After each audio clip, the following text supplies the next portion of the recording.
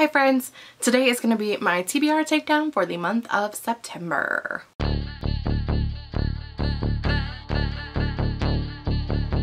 If you are new here, the TBR Takedown is a game that I've been playing, trying to get my physical unread TBR shelf down from like 240, hopefully down to about 50 by the time I get to where I feel like I need to be. For the month of September, I started with 170 books on my physical unread TBR shelf. It's a lot. Let's hop into it and see where we are this month. We will start with the books that I hauled and then go into the books that I read. So, books that I've hauled. I hauled books 2, 3, 4, 5, and 6 of the Sarah Normal series. So that is Haunted Memories, Mischief Night, Spirits of the Season, Moment of Truth, and Giving Up the Ghost. This series follows Sarah, who is a young girl. I think she's like 12 or maybe 13, and she can see ghosts. She's been able to see them since she was a little girl. She can see them, but she's never really interacted with them. And I read the first book in this series during my summer scare readathon, and I really loved it, so I wanted to continue on with it during October for the spooky month, so I picked up the next 5 books in the series.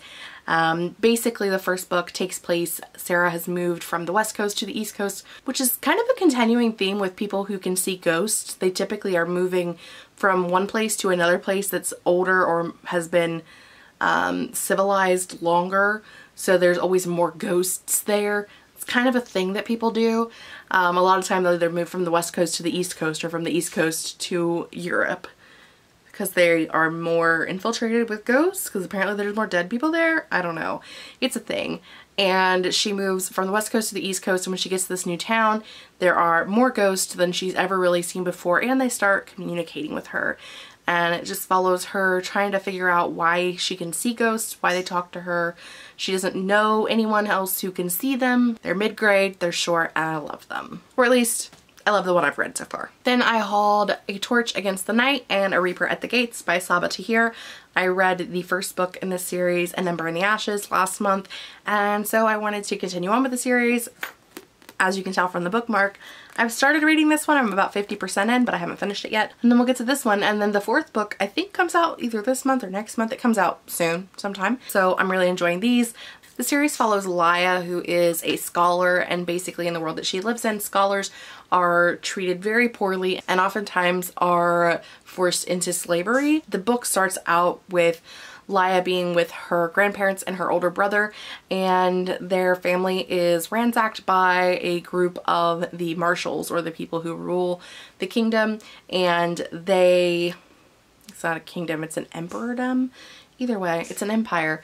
The people who rule the empire, and they kill her grandparents and kidnap her brother, and she is able to escape, but she wants to save her brother. So she finds a rebel organization and tries to convince them to help her save her brother. In order for them to do that, they make her go undercover as a slave into the leader of the army's house, and the other main character is Elias, who is one of the soldiers, and he just doesn't feel like things are necessarily the way they should be. And there is a trial of who's going to become the next emperor, and Elias is part of the trial, and they form an unlikely friendship, and side note, if you can see how dirty my shelves are currently, I apologize. You're gonna have to look at them for a few more videos because I'm not reorganizing or cleaning my shelves until the last week of October. But by the last week of October, I will be reorganizing this whole thing and giving it a good clean. But right now, they're really dusty. This month, I also hauled Allied by Amy Chintera. This is the 3rd book in the Ruined trilogy, and I don't remember what it's about, and I haven't started reading it yet. I just happened to catch this on sale, so I went for it, because I already have the first 2 books. Why not? And then we have this month's Owlcrate book, which was Horrid by Katrina Leno. I haven't read any Katrina Leno's yet, but this one sounds like it's going to be pretty decent. This book follows a girl who, much like another girl we've recently discussed, moves from the West Coast to the East Coast after the death of her father with her mother to her mother's childhood home, and she does not really want to go there, but she's there, and the house is dilapidated and it's kind of a hot mess, and there's a room that's kept locked for storage, except it's not really locked for storage, it's locked for something else, and we don't know what, and the book is us figuring that out. I'm not a huge fan of this cover, but because it's an Outcrate edition, and Julie at Pages and Pens pointed this out, it has this lovely artwork on the inside. So I do think I will be reversing this cover because I am not a huge fan of this. That's for another day. Next we have Fable by Adrienne Young. Adrienne wrote one of my favorite books of last year. Well, it wasn't a favorite book of last year. It was one of my favorites that I read last year, and that is Sky in the Deep. So I have been devouring her work since then. And Fable follows a young girl by the name of Fable, and she is, I guess her father is like a trader, but kind of maybe also a pirate, it seems like. She's lived her whole life on the ocean, and her mother drowns, and when her mother drowns, her father decides that he's going to leave her on this island that is inhabited by some pretty nasty people, and she has spent her life there kind of trying to avoid everyone and make the best of the situation, but she really wants to get back to her father and to the life that she has always known, and she enlists the help of a young boy by the name of West, and so she and West go on this quest to help her find her father. And it seems as though every enemy that he had and everything he was fighting against when she left has multiplied since then, and West is not exactly what he seems, and it's gonna be an interesting ride for sure. We then have The Lost Book of the White by Cassie Clare and Wesley Chu. This is the second book in the Eldest Curses following the Red Scrolls of Magic. The series follows Magnus and Alec during different periods of their lifetime. The first book took place between the middle of the Mortal Instruments series, and I believe this takes place at the end, in between the Mortal Instruments and the Dark Artifices. I could be wrong, but I think so. I didn't really read the synopsis for this one, so I don't know what it's about, but it's a Shadowhunters novel, so we all know I'm gonna read it and love it. Next is Cemetery Boys by Aiden Thomas. This book is I would say like a fantasy romance mystery book. It's kind of hard to find an actual genre for this book. It has a lot of different things going on in it. This book follows Yadriel, who is a queer trans Latinx character who is an Own Voices character. Follows Yadriel as he tries to convince his family to allow him to be a brujo or someone in their family. The men are able to see ghosts and they kind of help them move through to the afterlife, and the women are known as the healers. And Yadriel has always been raised to be a healer, but because Yadriel isn't a woman, they want to be a brujo rather than a bruja. And in order to try to prove himself, Yadriel and his cousin Maritza decide to kind of perform their own ceremony, make Yadriel a brujo, and allow him to raise a ghost of a family member who has recently deceased, except he raises the wrong ghost. And the ghost that he raises is of Julian, who is a bad boy from his local school, and basically it's just a free-for-all after that. They're trying to discover what happened to Julian, why he died, because he doesn't really remember. He was alive, but then he was dead, and he didn't really know what happened. And Yadriel is trying to hide him from his family because he doesn't want his family to know that he attempted to do a thing and didn't do it exactly correctly. And it's a really fun book. Obviously, I've read it since I bought it, and I highly recommend it, but that's not the wrap up. This is just that I purchased this book, but I highly recommend it. Anyway, buy it. It's great. And the last four are books that I have already read. The first of which is Undead Girl Gang by Lily Anderson. This is the paperback version. I already have the hardcover, but I really like this book, and the paperback cover is different. So naturally, I had to have it because it was on sale at Walmart for pretty cheap, so had to pick that up. This book follows a self-proclaimed fat Latinx witch named Mila, and basically her best friend Riley dies, and the town has concluded that she committed suicide, and Mila does not believe that that is the case. So Mila tries to raise Riley from the dead in order to find out why she died or how she died. And in the process of doing so, also brings back two of the town's mean girls who have died recently under suspicious circumstances as well. And the book follows Mila trying to help the girls remember what happened to them in order for them to all to figure out what is going on in the town and why the girls were killed.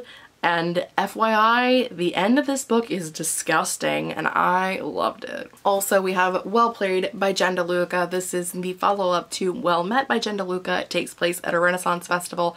You don't have to have read the first one to read this one, but I do highly recommend it because, I mean, it's a series and you'll meet the first couple in this book as well, so you should read their story before you go into this couple's story. I really enjoyed this book. It does, again, take place at a Renaissance festival. I didn't get to go to the Renaissance festival this year because it was canceled, so I really enjoyed this book because it definitely got me out of my I want to go to the Renaissance festival slump. So if you're one of those people who really enjoys the Renaissance festival, how many times can you say Renaissance festival in this? I don't know, a lot. Then I highly recommend that you pick this book up. It is great. If you don't like the Renaissance festival, it's still awesome. It's got some really nice adult fun time scenes and it's a little steamy.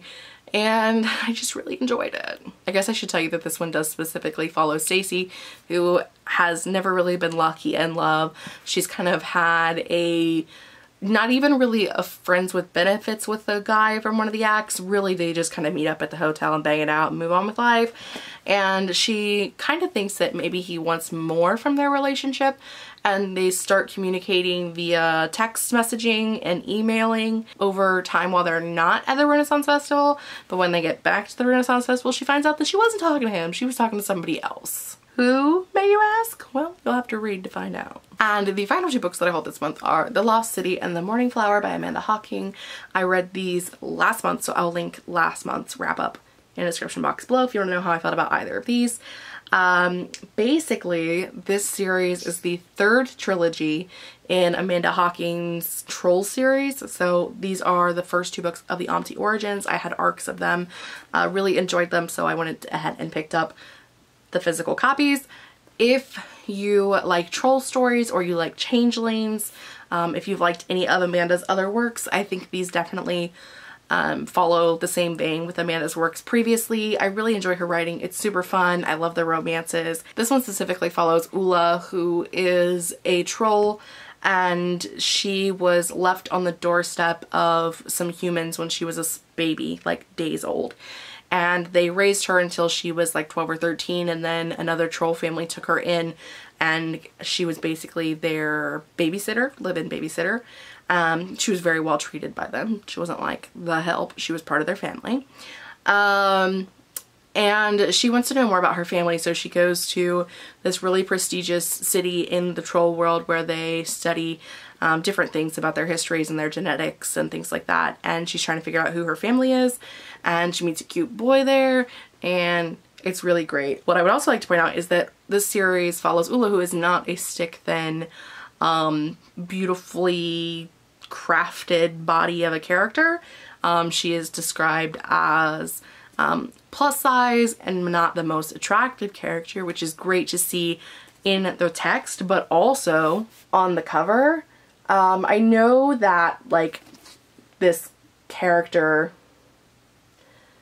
like she's not my size plus size. I would definitely say that she's like a mid-size person, but she's not, like they put a whole body photo of a not stick thin person on the cover of a book, and I am so stoked about it. I love it anytime. They did that with Undead Girl Gang as well. Not a stick thin character, definitely like a mid-sized to plus size character.